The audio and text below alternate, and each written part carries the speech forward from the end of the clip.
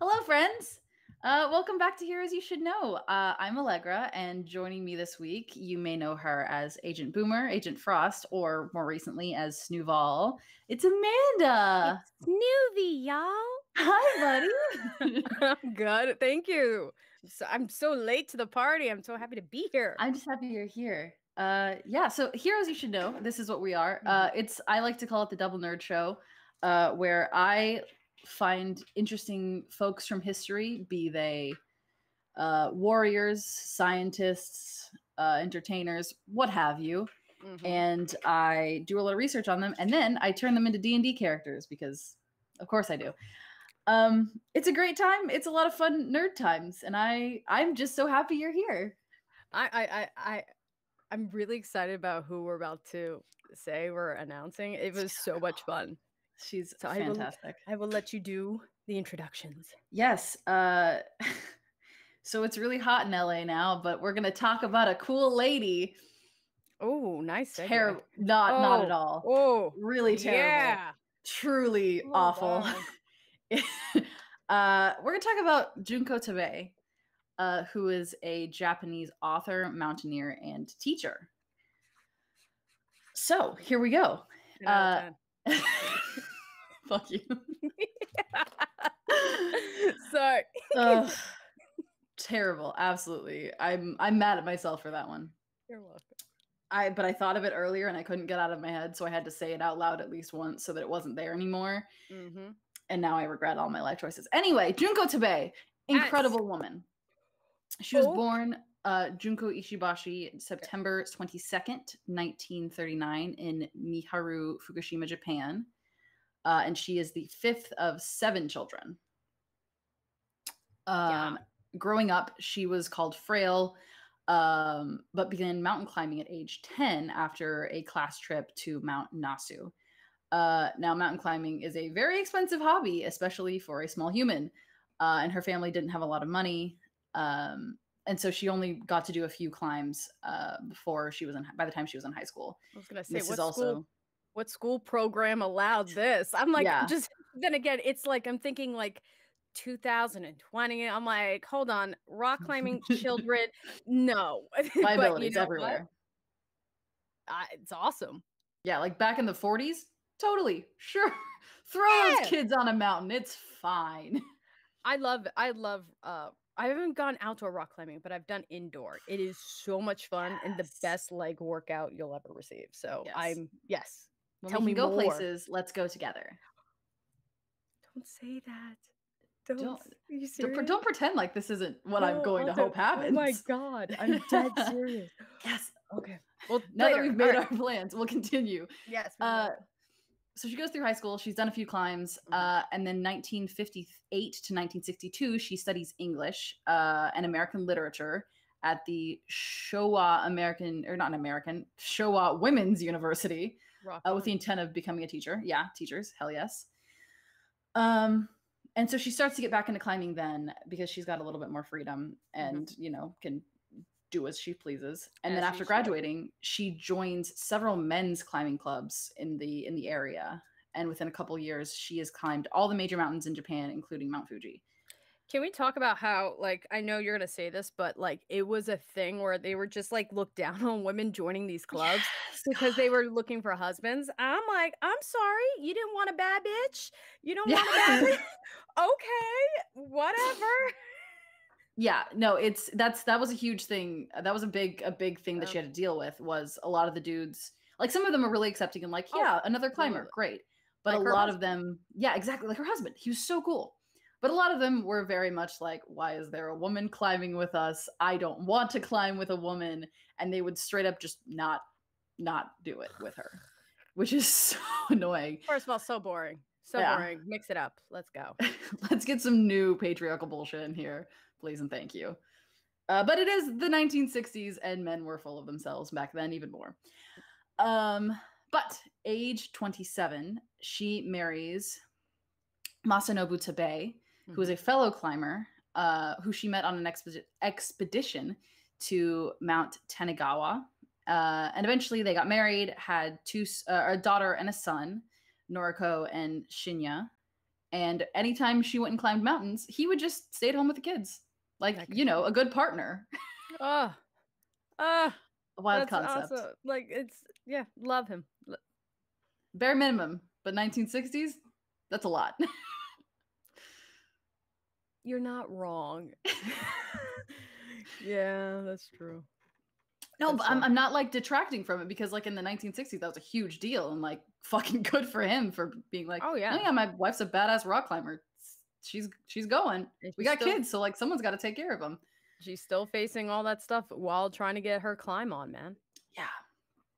So in 1969, after dealing with all that bullshit, she establishes the Joshi Tohan Club, which is the first women's exclusive mountaineering club. And the slogan of the club is very sweet, and I love it. It says, "Let's go on an overseas expedition by ourselves." And I love that so much.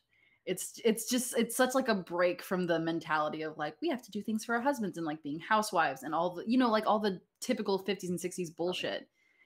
And it's just so lovely to have that mentality that they got to have together. Like this great group of women, just, we're gonna go climb. And I'm like, yes. Yeah, so like she establishes it because, you know, other men won't climb with her because blah, or they thought she was just there to find a husband, and I can feel my eyes rolling for her. There was an interview where she talked about the irony of her finding a husband while climbing a mountain. She's like, it's not lost on me. I'm very aware. Because she found the one, the diamond in the rough, the perfect good one. That's right. Oh my gosh. So she started leading expeditions all over the place. In 1970, they go on their first expedition, climbing Mount Annapurna 3 in Nepal.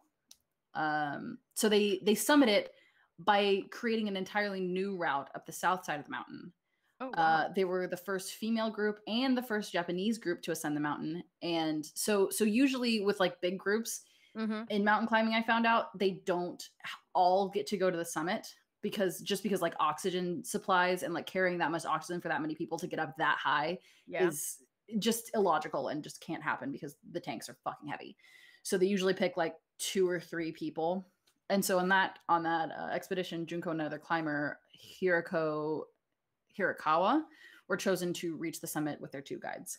Thank God. I won't like, that kind of would annoy me a little bit. You literally go 99.8% of it done. And it's like, but it totally makes sense for obviously safety. But I'm very glad that our heroine got to be the one to be like, tap finish. Boop. Yeah. So she funded all these climbing activities by working as an editor for the Journal of Physical Society of Japan, which is like a kind of a scientific journal that took into account like all the nature stuff. So that's the first expedition all these women go on together, and I think multiple of them have talked about how being on that climb really kind of made them reconcile the traditional Japanese values of like quiet strength and not asking for help. And just like you deal with it on your own, and you don't let anyone know it's hard, and you like it's a quiet struggle. And then to be on a mountain and climbing and, you know, pushing yourself mentally and physically, having to reconcile that like need of like connection, that need of like support, was a big thing for them, and that kind of drew them closer together, which I think is so cool. You better shout help if you're starting to.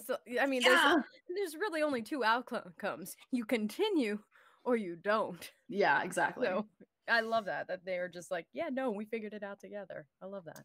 Yeah, instead of like climbing in silence, they were like acknowledging personal limits and accepting help from each other and asking for help from each other, which I love. Friendship. Yes. Love that. We're all about that here. Yes. Oh yeah, we are.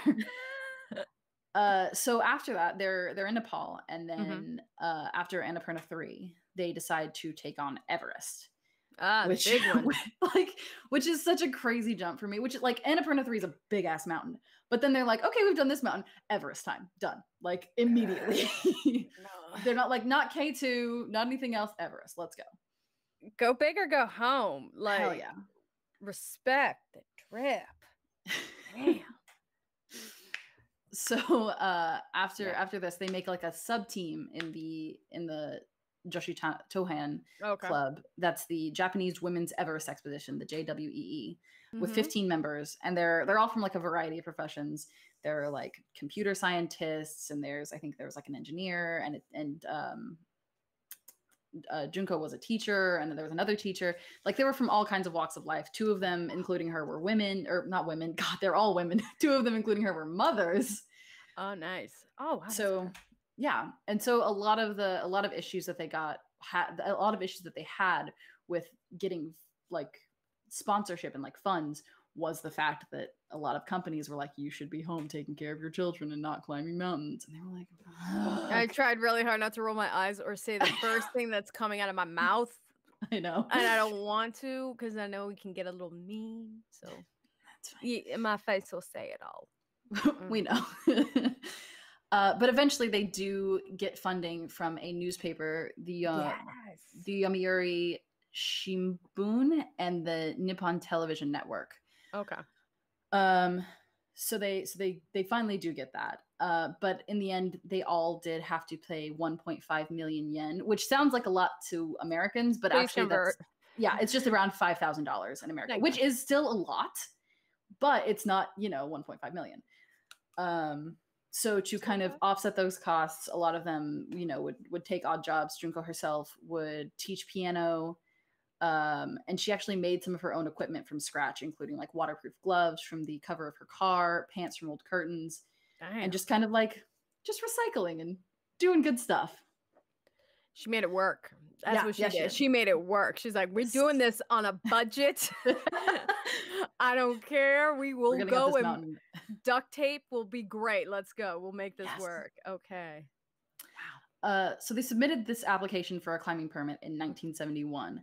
But it took 4 years to receive a formal spot in the climbing schedule. I think that's because so many people were starting to climb. Because remember, 1953 was when Sir Edmund Hillary and Tenzing Norgay first climbed the mountain, and that was it was less than 20 years ago for them when they were first putting in the application. So I'm sure there were a ton of people that were like, they did it, I can do it better, or I can do it a different way.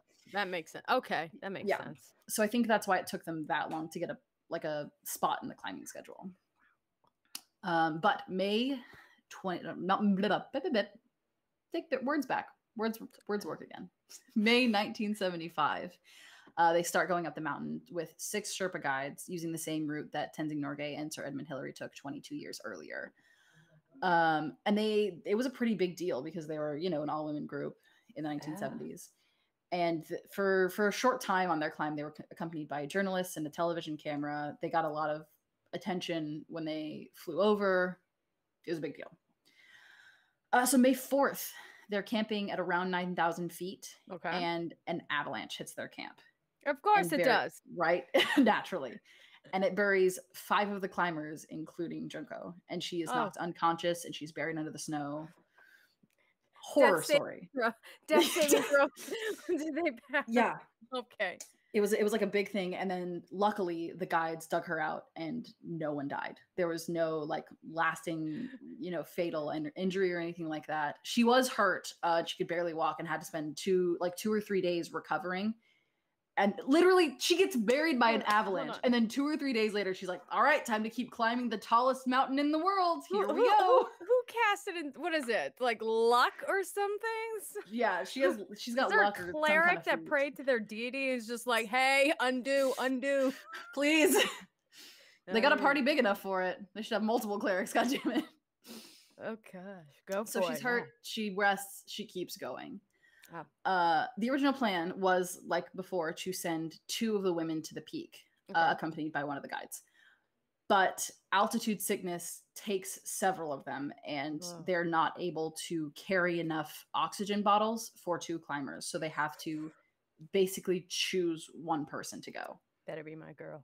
And it is. Damn, yeah. Right. They have a big conference among themselves, basically, and one of them puts her forward as a nomination, and everyone's like, yep, it's got to be her.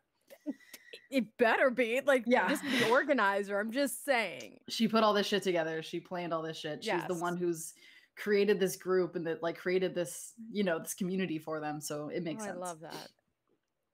So she's going up the mountain and she's nearing the peak. And then she gets to this thin ridge of ice that no one mentioned in any of the other like accounts of climbing it, the accounts of climbing this route. No one said anything about this like tiny ledge of ice that's super precarious and dangerous. So she has to shimmy along it sideways. Makes it, obviously, but she described it as the most tense experience she's ever had. Just think about that. Like, no, ice, I don't unstable want as to. fuck. I don't Do it, want. Amanda. I would shit a brick. I'm sorry to curse. Are you kidding me? No, hell no. I know. I freak out on roller coasters or like the Ferris wheel. No. Yeah. I love mountain climbing, but like I've done indoor, but I haven't done outdoor with elements and wind. Exactly. The wind is whistling. You can't, like the air is so thin it hurts to breathe. It's colder than a witch's tit, and you're having to cross a thin ice bridge to get to the peak of the tallest mountain in the world. Like, I won't lie, that is credible. Like a part of me really wants to climb, and the other part of me is like scared shitless. And the I like, you know what? Hell yeah. Just like the fortitude, the mental, emotional, physical fortitude you have to do to see this thing that no one's mentioned before. Focused. Anyway, I got real emotional about that part when I read it. Awesome. But eventually, May 16th, 1975, 12 days after being buried under an avalanche, she makes it to the top with the assistance of her guide, Aung Tsering, and becomes the first woman to summit Mount Everest. Fuck yes. Amazing. So cool. Fuck yes. Yes. Yeah. Oh, I love this. And of course, it's a huge deal. Like, as they get back to, right. They get back down to Kathmandu, and there's a parade held in her honor. They go back to Japan, and there are thousands of cheering fans there to greet her at the airport in Tokyo. She gets messages from like royalty in Nepal, the Japanese government. She gets a television miniseries about the climb, and she's like asked to make appearances all around Japan, but she hates the attention. She's super uncomfortable with all the notoriety. She talks about like her kid is terrified that like all the cameras are around all the time, and it takes her a long time to get settled back home. And she talks about how she would rather be remembered as the 36th person to summit Mount Everest rather than the first woman, because in her words, I did not intend to be the first one on Everest. She just saw that top and she goes, bet. Yeah, exactly. She's like, that one. I want that one. This is the one for me. Yes.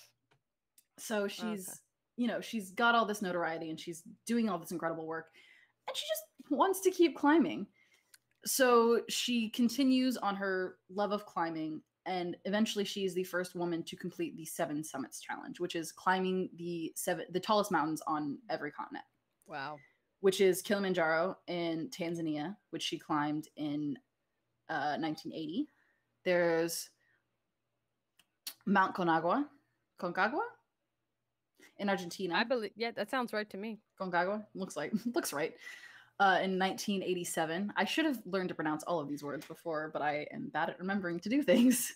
Denali in Alaska a year later in 1988. Okay. Followed the year after that, 1989, by Mount Elbrus, something, in Russia.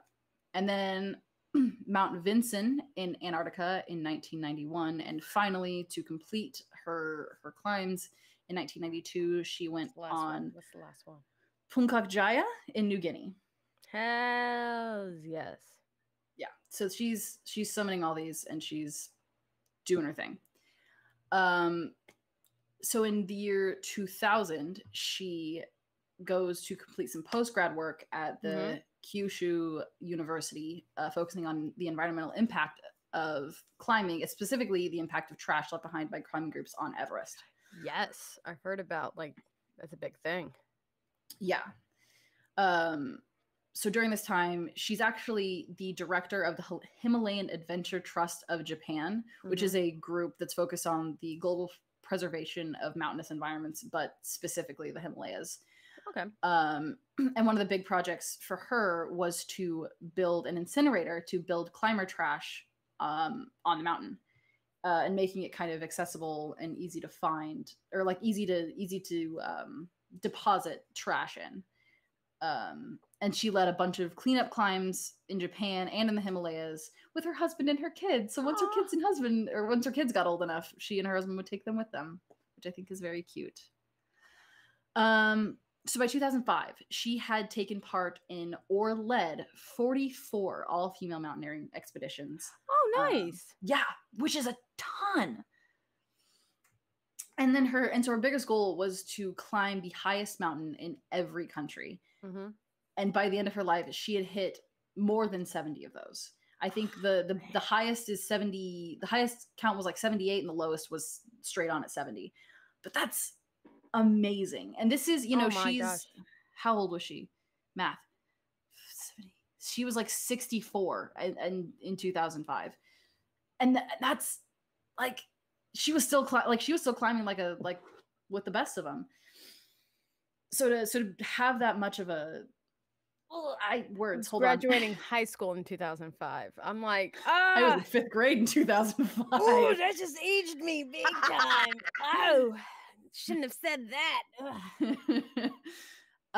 It's so daunting. Like, a lot of things that we've talked about is like before our time. I was like, I was in high school when like she was doing. Oh man, that is killer.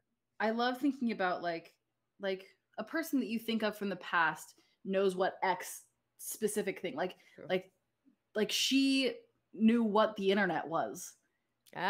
Which I know, like, logically, I know that she should know what the internet is because I knew people that were born in the 1930s, and of course they know what the internet is. They use the internet. But sometimes, like, that disconnect is so wild to me. Like, she probably had a smartphone near the end of her life. Anyway. Yeah, no, sorry, I zoned out because I just thought of it. I was like, oh, wow. It's like, how sometimes they purposely do black and white photos when really color was around at that time? Yeah.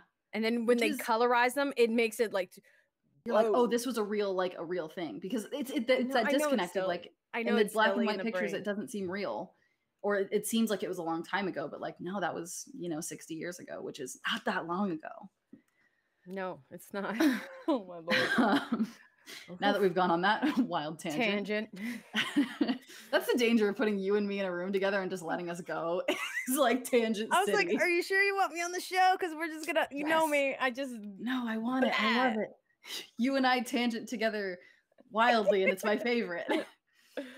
Oh my gosh.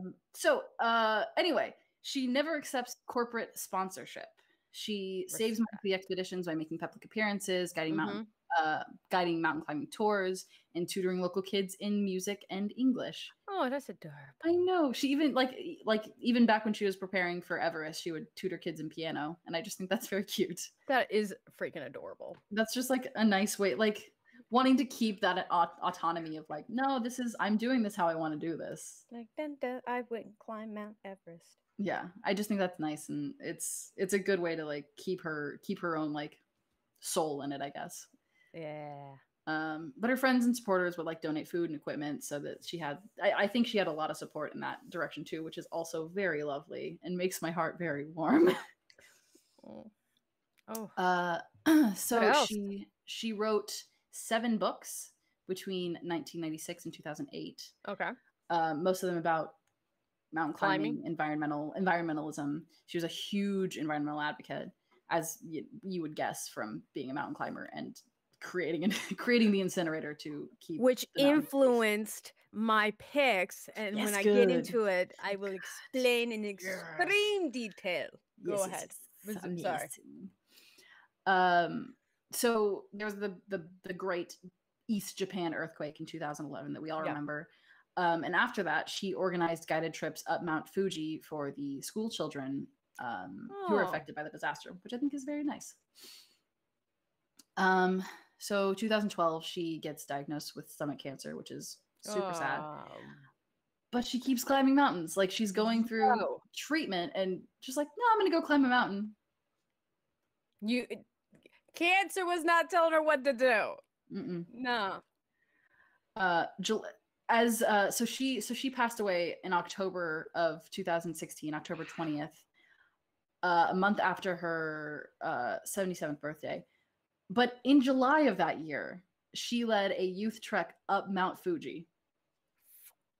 literally, what, 3 months before she passed away, she was like, I'm going to take these kids up Mount Fuji. Oh, wow. I love this. Amazing. Like I said, she told life what she was going to do. You know, I got this. And the thing is, she was not a large woman. Everywhere I've seen talks about her being somewhere between 4'9" and 4'11", and just being like, "Fuck everything, I'm doing what I want." That's why that's power. So much. But like Avalanche and this, I'm like, this is adorable. Yes. Yeah. Power. See, like what is it? Like big personality in a tiny package. And you're like, you. I am one of the smallest of Mayday, just FYI. You are the smallest of Mayday. Yeah, I am the. Thank you. I was trying to be cool. I know. I was like, no. You're the. I'm calling you out because you're the only one I'm taller than.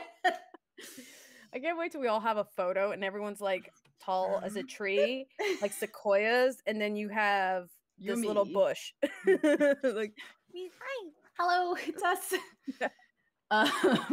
Tangents, God. So okay, yes. Anyway, so in an asteroid was named after her. It's 6897 Tabei, and then in 2019, a mountain range on Pluto was named after her. So a lot of the like celestial beings have like naming conventions for the topography. And the naming convention for Pluto is historic pioneers who crossed new horizons in the exploration of Earth, sea, and sky. Oh, that's it right there. She deserves it. Yeah, yes. At least that's incredible. Yeah. Oh, that's such a like an inspiring kind of like. I know. Want to live it this way, and I'm like, yes. Like she lives on in Pluto. So cool.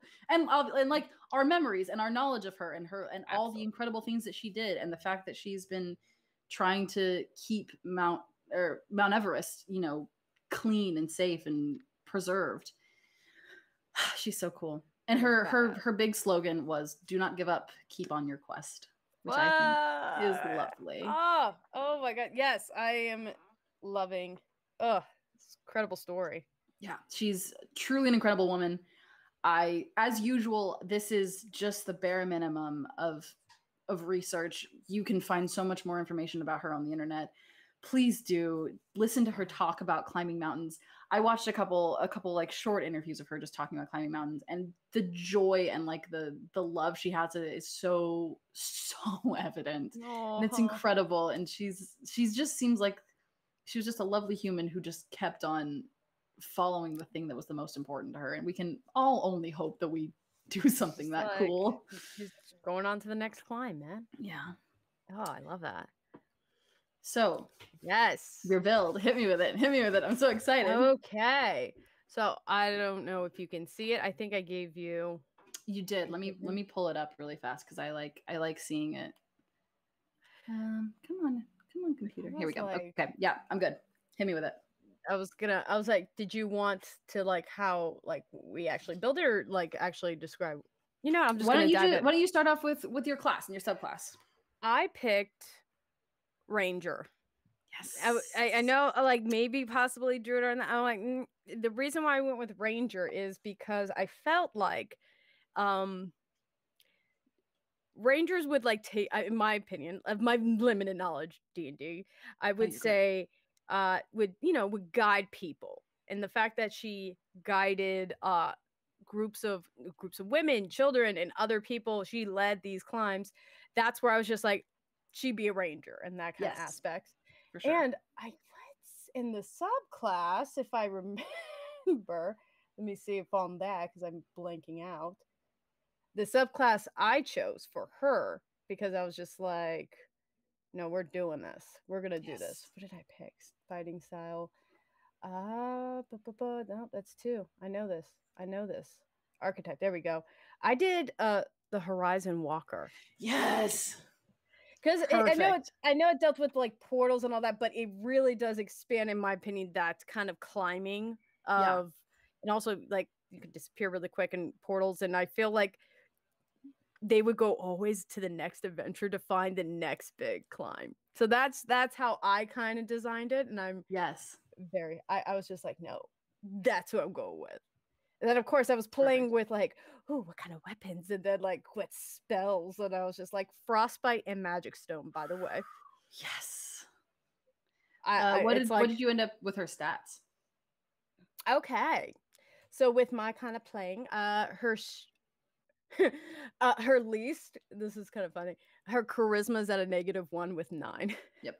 Which I thought was very fitting, since I would say all the resistance that she was getting from especially her early years of climbing, Mm-hmm. I feel like it was like there was no way she could persuade that. So she was always at a disadvantage with that. Yeah. And then the next one up, and I don't want to sound insulting, is her intelligence at an 11. Mm-hmm. The reason why I did that is because I felt like wisdom was, she was more like, not that she wasn't, she was very intelligent, especially since she would play the piano, like she was a teacher, she knew her stuff. But I kind of figured like more of a wisdom of like, especially with her knowledge of going on these climbs, she used that to influence all of like her books and all that stuff going forward. And then for strength, I would say, so wisdom was 14, intelligence is 11, her strength is a 15. Nice. And then her dex and constitution, I gave it 16. Whoa, Hell look yeah. at that. So, because I was just like, that will, and apparently that luck of surviving an avalanche. Yeah. What are the like the big skill proficiencies you gave her? So I definitely gave her a little bit more of the dexterity and acrobatics. So that's where I felt like even though climbing does require a lot of strength, I felt like you have to be a little bit more nimble, especially it's not always like the will of the punch. It's the just kind of climbing up there and keeping your mental sanity in that. Right. So I would say she definitely has proficiency in acrobatics, athletics. What else we got? And survival. That one I purposely was just like, we need that. That one for sure. So those are her. Those are top 3. Her big ones. Nice. Yeah. Yeah. What background did you give her? Let's see. So I gave her the Outlander Wanderer. So hey, me too. No way. Okay. Yeah. I felt like it kind of says for itself, where your memory with maps and geography, layout, terrain, and all that. So I felt like that it just naturally worked with that aesthetic for the ranger I was creating. Nice. Did you have any feats for her? Or did you just do like skill bumps or oh no, sorry. I did some feats. The first one I did was stat bump. So I bumped up my actual strength and I bumped up the dexterity. So that's why it was 15, 16, 16. For the next one, I was stuck between tough, but the one I ended up choosing was athlete, because that I could add an increase to my strength, which is that's what I picked. And when you're prone, standing up only uses 5 feet of your movement, and climbing doesn't cost you extra movement, and you can make running long jumps or running high jump after only moving 5 feet instead of 10. That's where I was just like, brilliant. That ties in. So good, dude. Oh, I love it. Did you have any spells? What you said, frostbite, and what was the other one? Yes. So for my cantrips, frostbite, I was very inspired by Everest for that. And I have magic stone. Do you know that one? Remind me what magic stone is. I always look at it and then I completely forget what it is as soon as I finish reading it. No worries. So it is, you can touch 1 to 3 pebbles and imbue them with magic. So you or someone else can take a ranged spell attack with one of the pebbles by throwing it or hurling it in a sling. If thrown, it has a range of 60 feet. If someone else attacks with the pebble, that attacker adds your spellcaster modifier, not the attacker's. And on a hit, the target takes a bludgeoning damage of 1d6 plus your spell casting ability. Hit or miss, the spell ends at the stone, and as it goes on. I just felt like rocks I went with that whole. It fits. And then what do we got? Like first level, protect against evil and good. Nice. Misty Step is level 2 with, again, protection. Level 3, I add haste.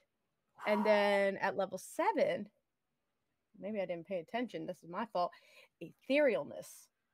Ooh, that's a good one too. Oh yeah. Oh yeah, that works. That's Yeah, exactly. Yeah. So those are the spells that I have. And of course, like quarterstaffs. And I put hammers. Yes. And I was like very adamant of like, no, I was thinking like climbing tools, like hammer, hand axe, the picks light hammer. Oh yeah. Yeah. And of course, what are some of the you said that she gets portal work with her subclass? So she can detect portals. So once per short rest as an action, you can detect the distance and direction to the closest portal within 1 mile of you. And then you get primeval awareness. So that's really nice. We can and what is it? As a bonus action is magic stone too. Oh, nice, perfect. Yeah, ethereal dude. Stat. Yeah, no, that is a killer build. Oh, thank you. I love it. I almost want to play this character in an upcoming campaign. That's the danger with like making all these characters is every time I build one, I'm like, okay, but I want to play them now. Like I never wanted to play a bard, and then I made Enhajuana, and I also Josephine Baker, and I was like, okay, but now I have to play a bard. High charisma be damned. Is that wrong? Where I'm gonna be like, I have a ranger that is in the next camp, and they're gonna be like, wait a minute, I've seen this build before. I've seen this build. So, dude, yeah, fucking killer. I do have to say one thing that made me very happy was I got hide in plain sight, which is I can camouflage myself with the natural elements, and I just thought of like hide in plain sight. I was like, yes, that one. I don't know why it's such a silly side one, but I was like, ooh, that's exactly. It's good flavor. I know, it's spicy. Amazing. What did her hit points end up? Just because I'm always curious. See, that's where I was going. Tough, I would have gotten up to 114, but level 12. Yes, I looked ahead. I was going to go to tough. I already planned this build. I know. But current hit point max is 94. Hell yes. Amazing. All right. A great. Oh, one more thing. Yeah. AC. What's her AC? I always like knowing that too. Oh, because they also have leather armor.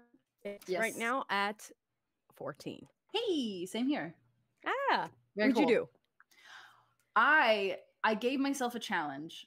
I was like, you don't get Ranger. Because Ranger is like, Ranger was the one that I was immediately like, Ranger, obviously. And sometimes I let myself steer into it. And there are some times that I'm like, no, you don't get to do that. Do something different. So I did Rogue 7, Wizard 3. Okay, let's hear me. Walk me through this. So hear me out. So for Rogue, she's a scout. Okay. And scouts are skilled in stealth and surviving far from the streets of the city. You scout ahead of your companions on an expedition, which she always ended up being the one who got to the top of the mountain. Fair. And that's like they're very ranger-y rogues. So I cheated a little bit by making the most ranger rogue I could, but it's still a rogue.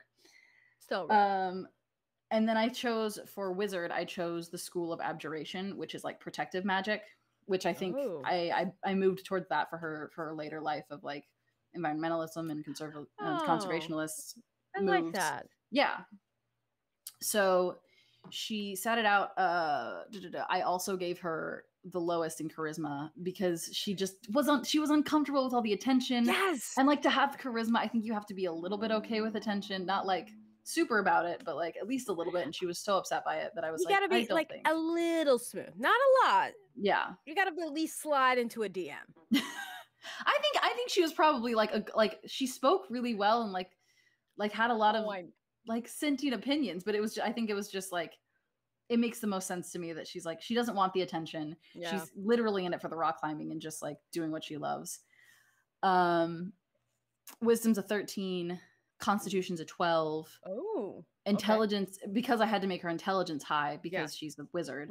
So intelligence and dexterity are both 16. Oh, and strength is a 14. Oh, very, very different builds, but very like on it. Okay, yes. Walk me through this. What else you got? For skills, so because she's a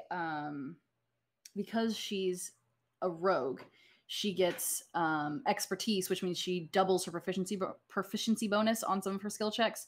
Mm-hmm. And then she also gets to add her proficiency, double her proficiency bonus on nature and survival because she is a survivalist because of Scout. Right. So in the end, she has she has 6 skills that she doubles her proficiency bonus on, which is stupid. Oh my God. Okay. Should have had you 10, build this.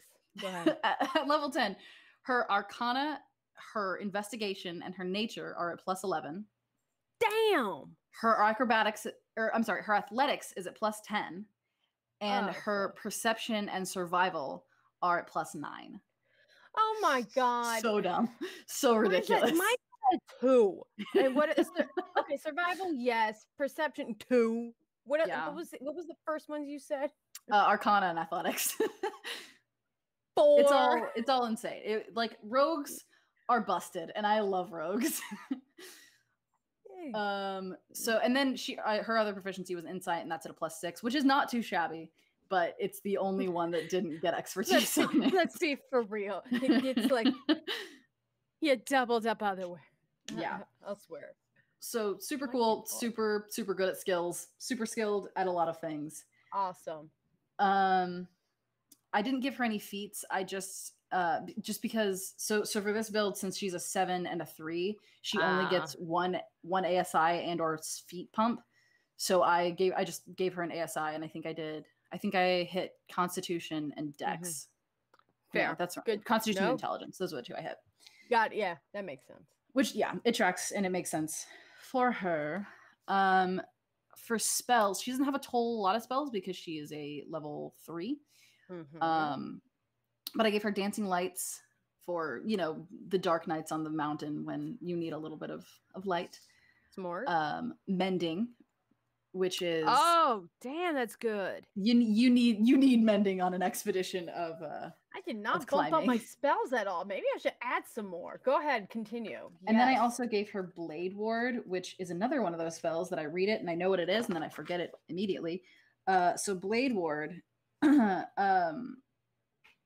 it basically gives her resistance to bludgeoning, piercing, and slashing damage dealt by weapon attacks, which is real great when you're caught in an avalanche.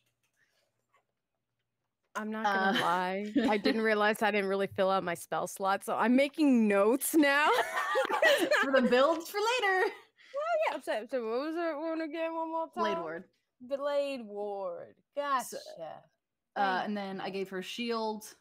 Yes. For more protection. Mage armor. Pump the AC. Featherfall for when you are. Damn, that's good.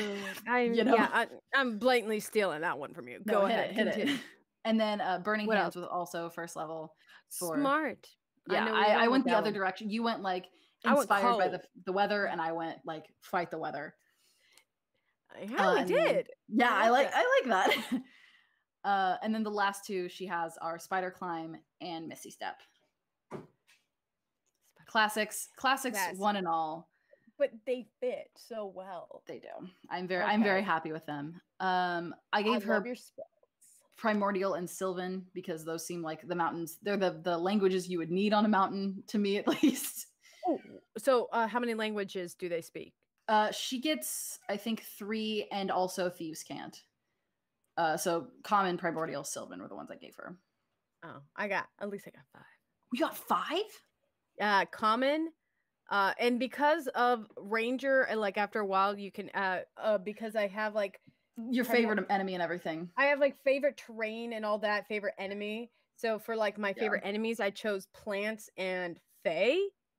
Ooh, nice.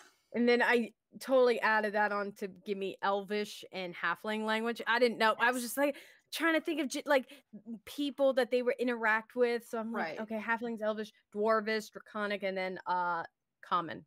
Nice. Because I'm like, if you can't talk to a dragon, then what's the point? Dragons live on mountains, man. Exactly. And you need to be polite, even though their charisma sucks.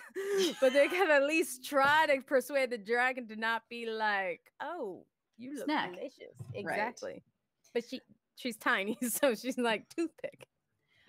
Let's see. She gets evasion and uncanny dodge, which are great for avalanches. Cunning action, which gives her a little bit more movement. Right. And then for Scout, she gets Skirmisher. So with Skirmisher, you are difficult to pin down during a fight. You can move up to half your speed as a reaction when an enemy ends its turn within 5 feet of you. And this movement does not provoke an attack of opportunity. Which is really so cool. Okay, that's good. Scouts are neat as shit. I love them. And then for Abjuration, the usual arcane recovery, you can recover spell slots. Right. Abjuration Savant, it takes you half the time and half the gold to copy down abjuration spells. And then Arcane Ward, which is sorry, I'm gonna have to read it again because I forget things.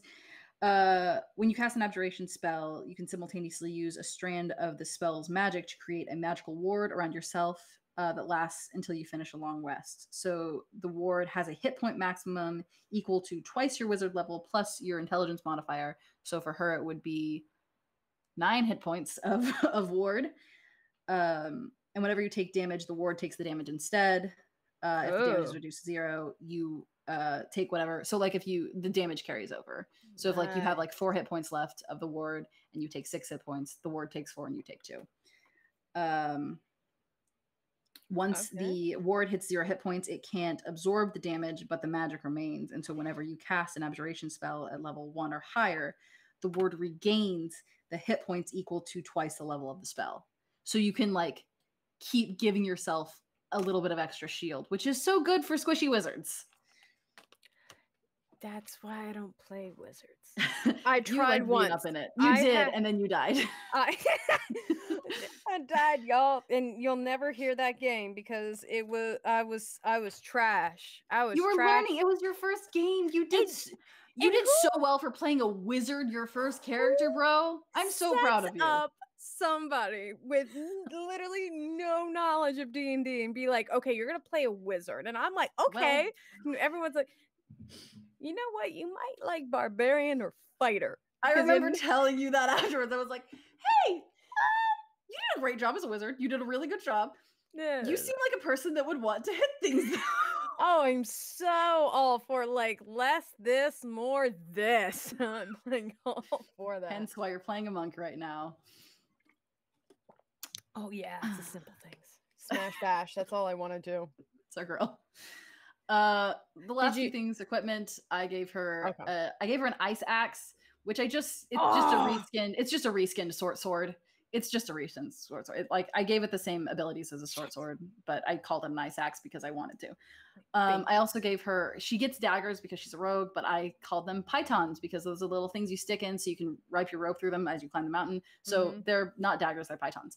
And then she gets a short bow, and I couldn't think of a good way to reskin that, so it's just a short bow. Hold, please. Let's have some fun with this. Okay, short bow. Oh, yeah, no, you're screwed.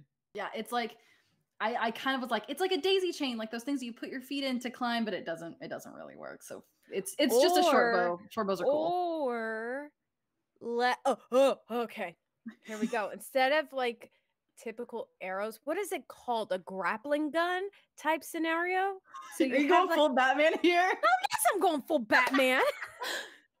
What are you? We're not going to disrespect Bruce Wayne in this household. In this household, we will, but in your household. Well, hold on. Yeah, it is true. White privilege, where he is a billionaire, and that's why he's able to get away with a bunch I've got a lot of opinions on Bruce Wayne that we're not going to get into right We're not going to get into it. Still has some of the best villains in superhero. That's true. I will like the villains are, but so. Bringing it back, right? Like, yes, that's instead of the arrows being normal, they'll be like grappling arrows, and I'm into it. So they're fucking perfect. We made it work. Yeah, we did. Her climbing gear, I reskinned. They're just reskinned thieves' tools. Fair. She gets an explorer's pack because of course she does. She's an explorer, and then leather armor. We did a dungeon one. Yeah, the only reason because you still get a little bit more. I think it was like a little bit more of like. Pins or something like no, it was just like a little bit more climbing. Let me see. Makes sense. It was like just the very slightest differences, but yeah, we went about it different ways. I think we got to the same place. Yeah. And so I went through and tried to find some fun magical items that she might have as well. Not all of these, obviously, but some of them. Oh, I totally missed that. Go ahead and tell me more. Oh, I do it every time just for the hell of it. Armor of cold resistance gives you resistance to cold damage. Boots of the Winterlands, which I think it doesn't slow you down in the snow. You don't like, same with the resistance to cold damage. There are a couple other really cool things that go with it. I like it. Nice. Cloak of Displacement and Bracers of Defense, because who doesn't need more like AC and also be harder to hit, especially as a rogue. How heavy is that stuff? Stupid. I've genuinely actually never kept track of the weight of my equipment in a D&D game ever in my life. That is so, because I think of like, okay, if they're going to be, I'm dead serious, because I'm so silly. Like, no, I love it. That's why Snowball doesn't well, obviously, because Bugsy, you want to be unarmed and all that stuff. Yeah. But I was just like, okay, how are they going to move? Leather, because it's lighter. So I'm literally that a-hole. Oh my God. It's good. No, it's good that you're like that, because I'm like, what's the most dramatic character choice I can make about my character? That's it. like Shodi, I was like, Shodi has all this like random like shit that she doesn't need. They don't need, but they have it because it's like sentimental to them. What do you have? You're never gonna. You'll find out later. I already shared one of them with you. Towards the end. Yeah, towards the end. You'll find. No, is it a spoiler? Because we didn't say what it was. Really, yeah, we didn't say what it was. Not even really a spoiler. Just Amanda and I be excited about our D&D characters. Back on track. God. Yes. Frostbrand, which is a weapon that deals cold damage and is cool. Immovable Rod, which you put it in place and it can't be moved, and that's got to be useful for a fucking mountain climber. And the Necklace of Adaptation, which I have to look at again because my brain doesn't like keeping track of things.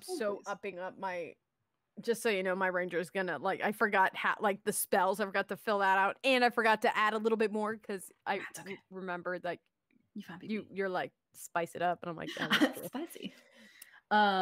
So the Necklace of Adaptation, while you're wearing this necklace, you can breathe normally in any environment. Super useful when you're on top of a mountain. And you have advantage on saving throws made against harmful gases and vapors, which when the air is like this thin air, but also because I feel like the character you've created, slightly ballsy, would climb a volcano. Oh, hell yes. Maybe not an active volcano, but definitely a volcano. Oh, yeah. If Junko Tabei climbed Mount Fuji. Exactly. That's what I'm saying. That works out perfectly. Yeah. Oh, nice. So that's my build for her. She was her AC was 14 and her current hit points were 68 because Squishy Wizard. Damn. And rogues, now you remind me why I don't do wizard. Yeah. And I mean, like, rogues aren't super hardy either. They're just hard to fucking hit. So, but yeah, that's my ranger can take a fall and at least survive. That's true. But I have feather fall, so maybe I can too. Damn it, you do have feather fall. I'm adding that. I don't know what level that is, but that's it's like a low level spell. Good, add it, because you climbing. Is it a ranger spell? I feel like rangers get feather fall, don't they? We don't need to look this up right now, but I'm going to. I'm like looking through mine. Like I'm like, okay, I have land stride. Okay, so difficult terrain is no extra movement to me. I'm like, you can't have feather fall. Sorry, ranger. What? Bullshit. No, hold on. Yeah, for some reason it's not on the ranger spell list. I don't believe you. Well, go look for yourself then. I'm looking. As Amanda's looking, I'm gonna close us out so you don't have to listen to us go on our tangents anymore. Fine. Thank you so much for joining me, my dear friend. This was so terribly fun and so terribly chaotic. I think that's one of the reasons we're like, maybe we should like. This is the danger of putting you and I in a room together. Yeah, no. We've said this once, we'll say it again. We'll just go. We will. Amanda was the first person in Mayday that I spoke to, actually. Which is at the audition, and we got to audition twice together. Yes. And I was like super intimidated. I'm like, oh, they're so like so good. I also had no idea you had never played before that. Like you exuded so much fucking confidence and like knowing what the fuck you were doing. I was like, oh yeah, she's been playing for ages, has to be. And then you were like, I've never played before, and I was like.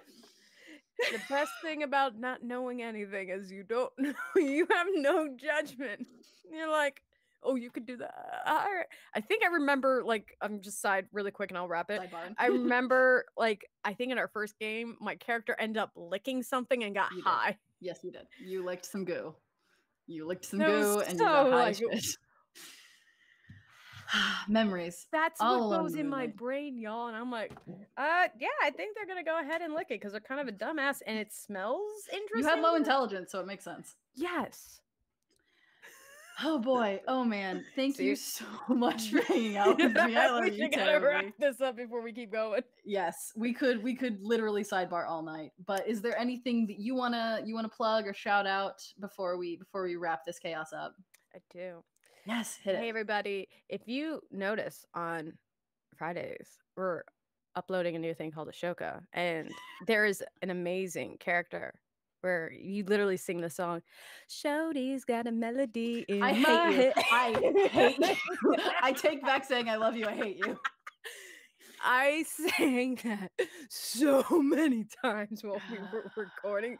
I feel kind of bad. I know Eli cuts them out, but I know for like a solid I'm sure they're gonna be somewhere in intro, there. I think like around like episode 8, we just sang it. You were Shitheads. pissed. I love you all very much.